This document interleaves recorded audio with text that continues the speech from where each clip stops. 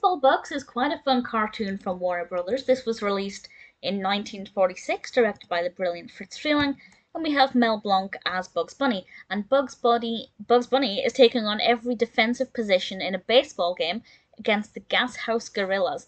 And Bugs tends to think a lot of himself.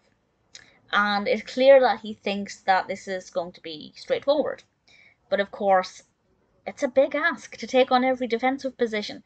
And it's quite fun to watch him running around, and it's got quite a high pace to it. I'm a fan of baseball, so I always enjoy seeing baseball games in animation. It's a lot of fun. Very brightly coloured, the advertising boards and things, and the bright green grass. Everything just looks brilliant.